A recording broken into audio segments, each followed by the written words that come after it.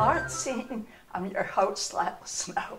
Tonight, I'm going to start with what goes on behind the scenes with women who work in television.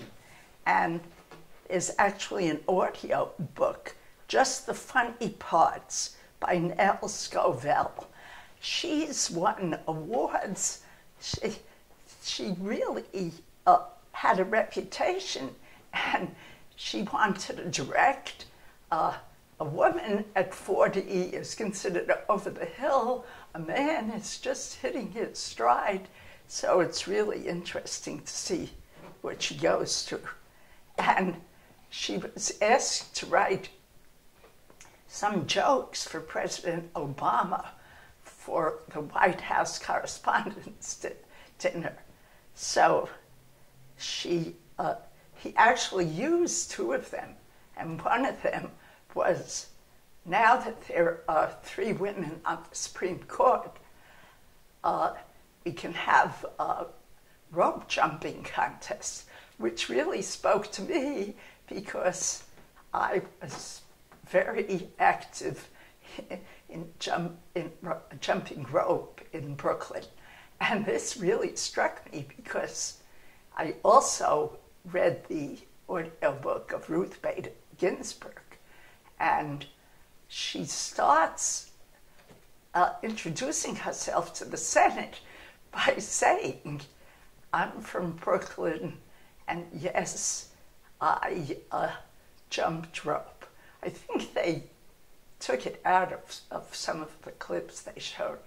Anyway, she also went to my high school, so did Chuck Schumer and Bernie Sanders.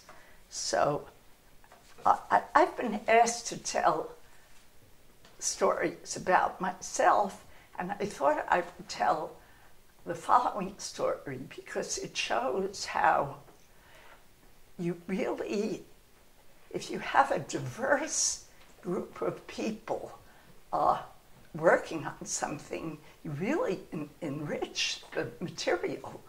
Well, not many women were in science in the late 40s when I was. And in my senior year at Brooklyn College, I took biochemistry. And my teacher was working on a project using adenosine triphosphate. What it is triphosphate. There are 3 phosphate groups. And when a muscle contracts, it gives off one of the phosphate groups and becomes adenosine diphosphate. I don't know much about what he was doing, but he asked a couple of students to try to produce some adenosine triphosphate for him. He was getting like a 30% yield by taking a small warm-blooded animal and using the leg muscle. And so when he showed us what to do, he kept saying, you really lose a lot of material if it's warm. So keep plunging your hands into ice water, plunge the muscle into ice water, and on and on and on.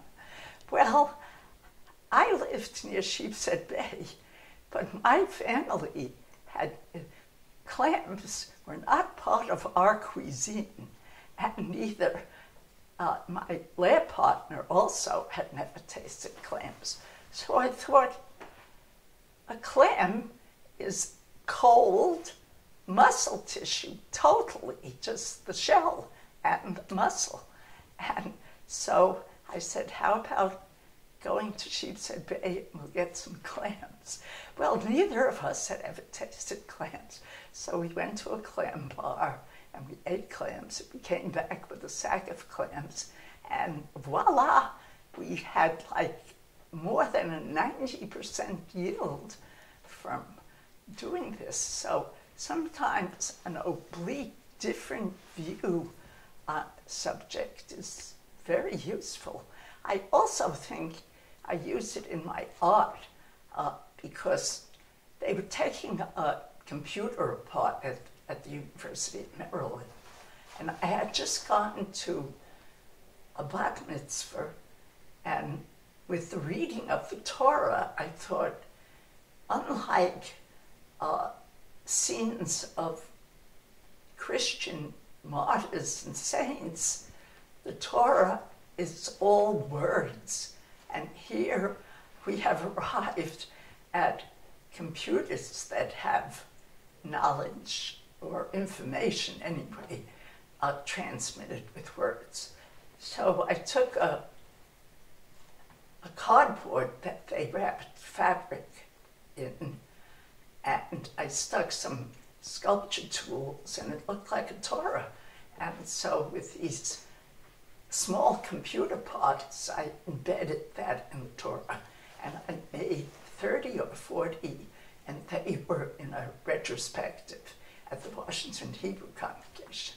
Also, when the tsunami hit Sendai, Japan, on March 11th, 2011, where we had lived in the 80s, I looked at the oil painting, and I thought the drips really looked like a tsunami, and the bigger circles looked like the Fukushima power plant. And there was a lot of discussion about that, because that stayed radioactive for years, and they were questioning whether it was a good idea to continue using radioactive material. Reality shows are anything, but they don't deal with reality.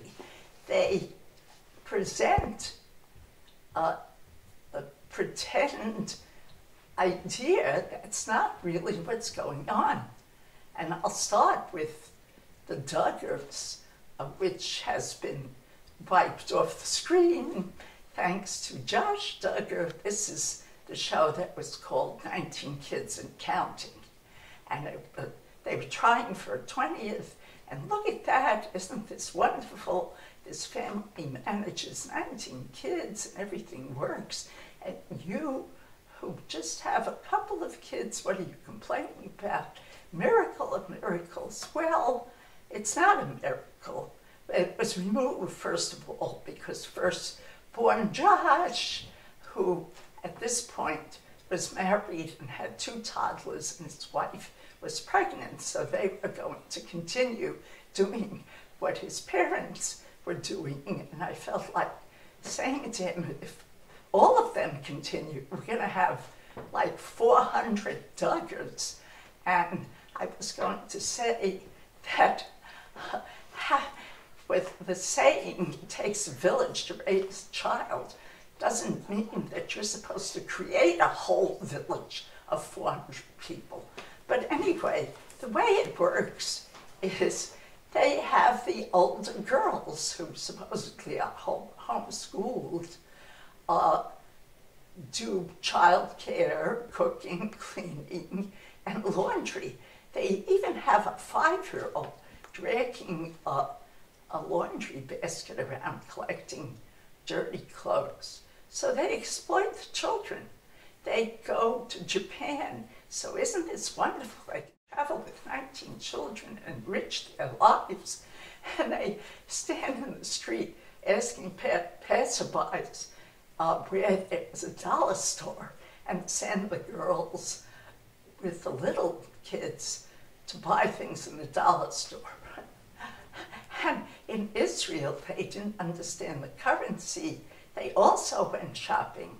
So this brings me to, all these programs are very secretive about the contribution of the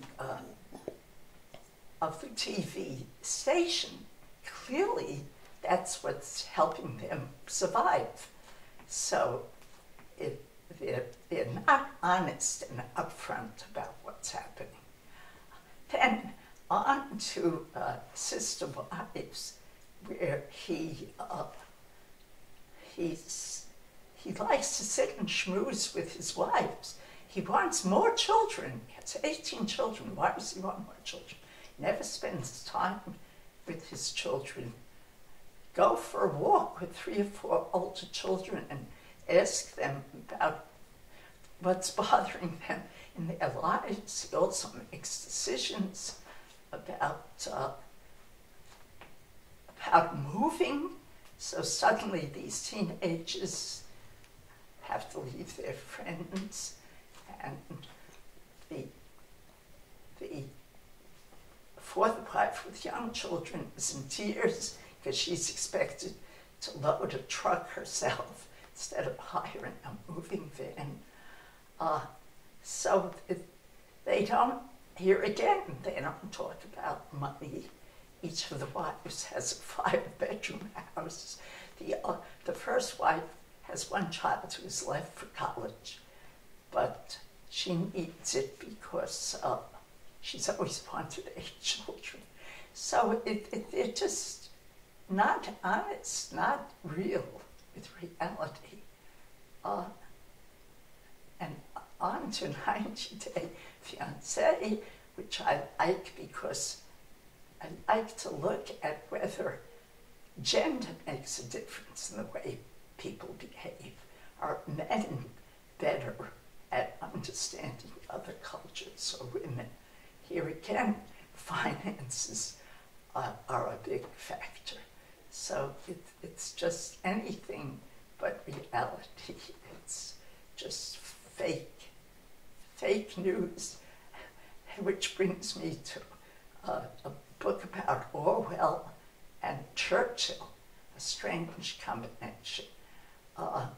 So here we have, everyone, of course, has heard about Churchill, and he's the guy who couldn't get into school.